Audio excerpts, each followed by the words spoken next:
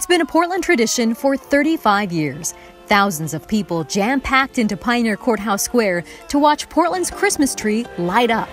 But now, the mere sight of people standing shoulder to shoulder is enough to make some feel uneasy. COVID-19 has led to a lot of changes to protect people's health. Now, it's altering this holiday tradition. On Wednesday, Square officials announced this year's tree lighting, presented by Blue Cross Blue Shield of Oregon, will be virtual.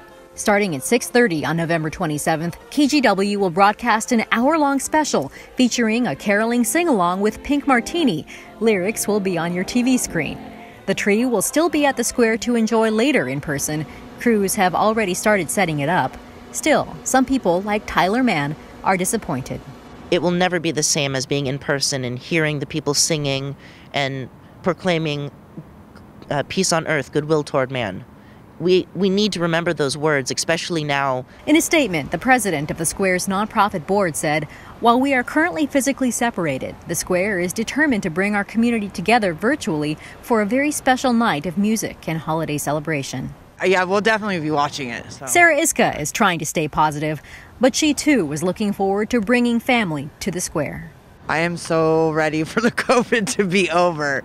Yes, I want to feel normal again, and it doesn't feel normal. It's hard to know when that will change, but organizers hope taking precautions like this one will make it a little bit sooner.